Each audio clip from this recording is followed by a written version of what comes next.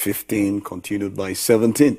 I just knew that God, gave me a call, and the move of God in terms of like reformation was inside me to create a sound that is not the normal sound. So that desire to change and bring a renaissance, a reformation in worship, in songs was always there right from when I was a toddler, at a little stage.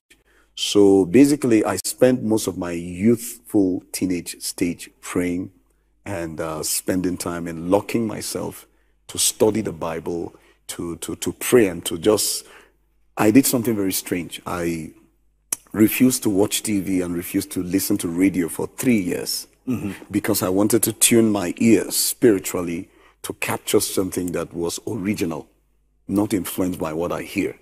And within that time, I think 1995 to 96, 95, 96, 97 was when God broke me forth into realms of future African sounds.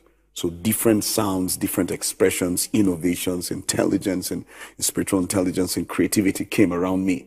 So that birthed the foundation of the sounds that I have.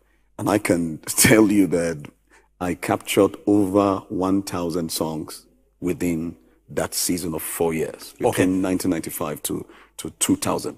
So those sounds are still there. I have not released them. 10,000 sounds there. And yes, that has been my inspiration. Hunger for God, longing for God, desiring people to see what I saw and what I was seeing.